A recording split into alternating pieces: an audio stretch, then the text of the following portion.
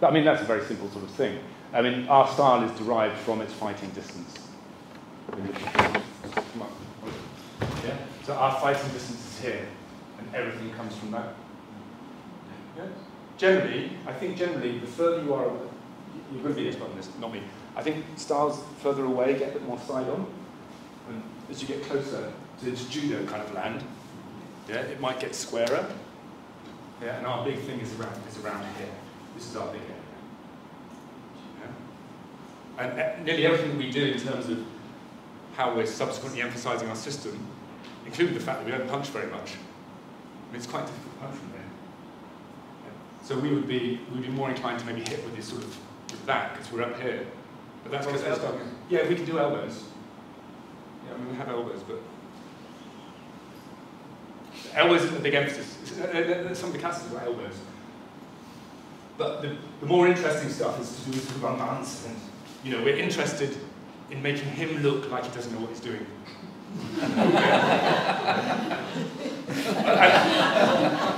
The key to doing this, if anyone visits your school, is say, come to my distance and adopt my stance, and that will negate all your previous training. Because you wouldn't be in this distance that stance probably. But yeah, sorry. Yeah? As far as texts are concerned, texts, yes. Yeah, like Mubishi or yeah. Do you have like specific texts that are important to your tradition? Yes. There are white crane books, quite a lot of different white crane books. The teacher that was mentioned previously, Suyin Han, part of his work in the 1980s was collecting those books, some of those books or parts of books, and publishing them, translating them. Yeah, like treaties. Yeah, and in fact in this book, what I've done is I've taken one of Suyin Han's books, because it's interesting to read, yeah? It's difficult to translate. This is one of the 5 books that Suyin Han collated, which I've translated the main section into English as best I can, so you can get a flavour for that. Yeah? Our own Wushu Guan has books which are specific to our Wushu Guan. Yeah. Oh, and if you asked about Bubishi, you haven't read this yet, have you? Not yet. Okay. What I've done, I'll explain this because people who have this book don't really get this. You know you've got that great 48 technique thing with Bubishi? Yeah? Okay, so what I've done is I've taken the 48 technique names, cross-referenced them in a variety of Chinese sources and people that I know, seen which ones appear, and then compared our performance of them to the illustration of Bubishi. And it results, in my reckoning, there's about 16 that you could probably say pretty spot on are from our system in Bubishi.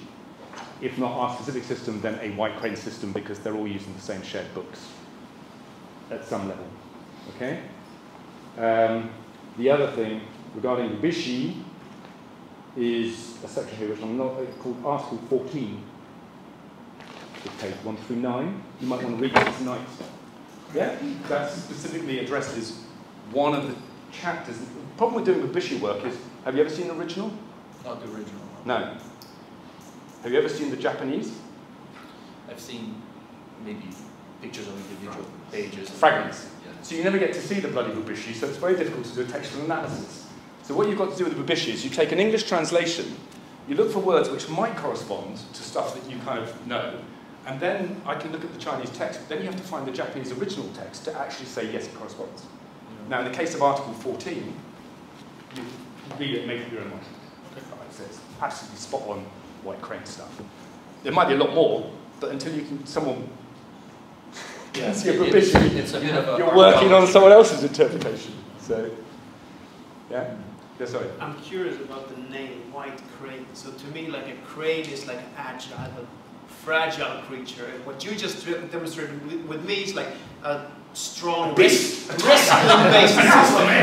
Like a strong bull. Yeah. Being more, Oh, you're so cute, Oliver. If only your mum weren't here. White crane, what's the crane? The issue is that you've basically been brought up on Kung Fu Panda. Jackie Chan. As the kids come to my class when they start, it's like, what animal are we? And it's like, we're the crane, and they're like, crane's crap. Because you grab it behind you, right? It just flies around and deflects. No, but there's a lot more than that, yeah. I've never seen a crane wrestle, but to We're me not- it well, seems we're like not a wrestling, wrestling-based system, which you just demonstrated. Yeah, I mean, we have rules. The Chinese just love lists, 72 bone techniques, the 36, 24 soft techniques, 8 Shaolin directions of I don't know what. Yeah?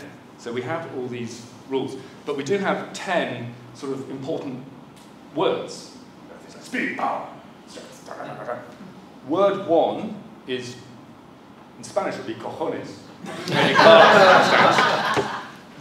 Which in Chinese is courage. Gan, which is I think it's the bile or something.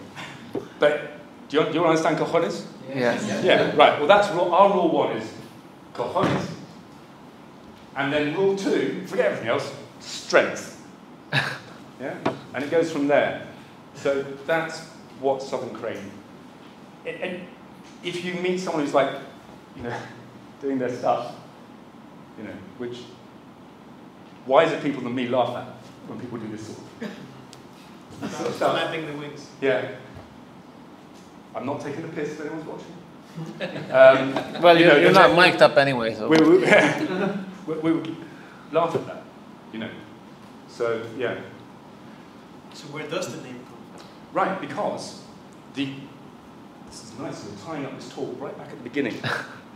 Because the key part of the crane is softening down the kind of karate-esque, power-based, very basic strike, grapple, Tai Ju Chun, great ancestor fist, and adding a bit of softness and balance.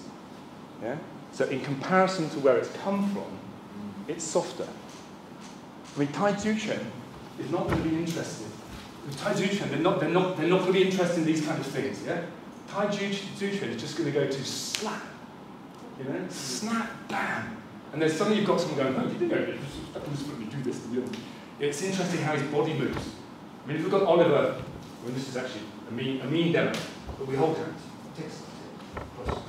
And we just kind of walk each other. Yeah? You can see how his head's moving up and down, and mine's not. Right? Now, we call that being soft. But it's not really soft, is it? No. We call this being sensitive. Sensitive in Chinese is... figuring out the other guy's balance by the feel of it. Well, ideally, but... Yeah.